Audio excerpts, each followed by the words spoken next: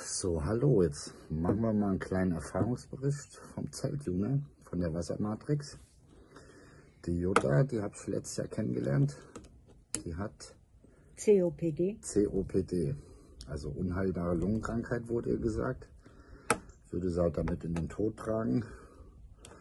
Und ich habe ihr letztes Jahr das Gerät mal da gelassen, dass ich in Frankfurt war, meine Sachen holen. Und jetzt hat sie sich ein eigenes Gerät geholt, das hat sie schon länger. Und ja, erzähl doch mal, wie das so war. Ja, ich habe ja, nachdem ich dein Gerät ausprobiert habe, hatte das ja recht lange, ich glaube 2-3 Monate, habe ich doch gemerkt, also die ersten 4 Wochen habe ich gar nichts gemerkt. Und danach ging es eigentlich stetig bergauf. Ich muss dazu sagen, ich hatte eine Lungenkapazität von 50%. Selbst das Sprechen war eigentlich schon zu viel. 3 Meter gelaufen, stehen geblieben, keine Luft mehr bekommen und. Also COPD-Patienten wissen, wovon ich spreche. Dann habe ich mir ja dein Gerät gekauft. Mache das jetzt seit einem halben Jahr circa, oder? Mit dem Flexpad auch immer auf die Brust und auf die Lunge, auf den Rücken. Ne? Ja, kompletter Durchlauf. Das wird auch richtig heiß immer. Aber ganz heftig. Und habe also gemerkt, wie super das peu à peu immer besser wurde.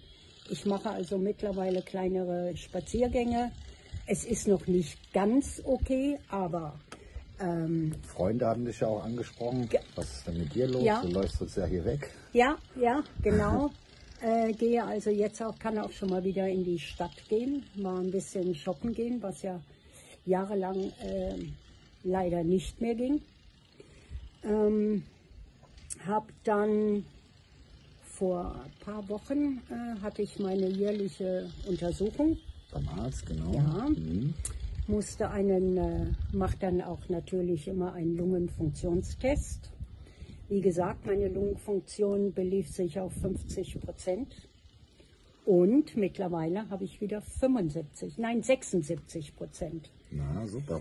Ja, meine Ärztin war etwas erstaunt und hat gedacht, mit dem Gerät hat was nicht funktioniert. Ich habe ja aber auch nicht gesagt, woran es liegt, weil... Ärzte sind ja nicht so. Nein, zumal diese Ärztin doch sehr auf Schulmedizin ist. Ja. Ich werde sie wahrscheinlich im nächsten Jahr noch mehr überraschen können. Also ich mache es auch, ich habe das jetzt leider Gottes in der Saison etwas vernachlässigt, aber ich bin wieder dran und es geht mir gut. Brauche auch kein Spray mehr. Habe ja jeden Morgen, jeden Abend gesprüht, ging ja gar nicht mehr anders. Die Rede war sogar schon davon, mir eine Sauerstoffflasche zulegen zu müssen. Haut ist auch besser geworden? Haut ist besser geworden, ja, es ist eigentlich alles besser geworden.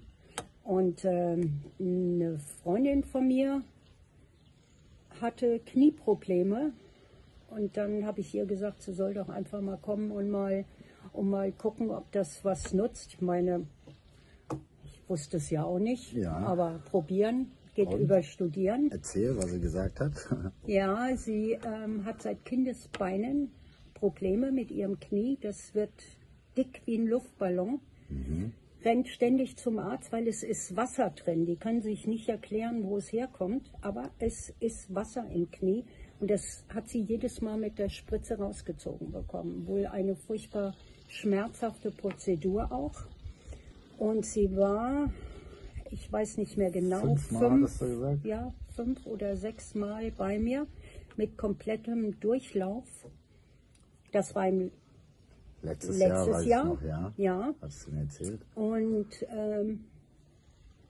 ja, sie hat nie wieder Probleme mit dem Knie bekommen. Die ist ja auf der Insel rumgehüpft, hat sich gefreut, ja, hat geweint. Die Tochter hat sie auch. Ja, Tochter hat sogar angerufen, gell? Ja, die war vollkommen fertig.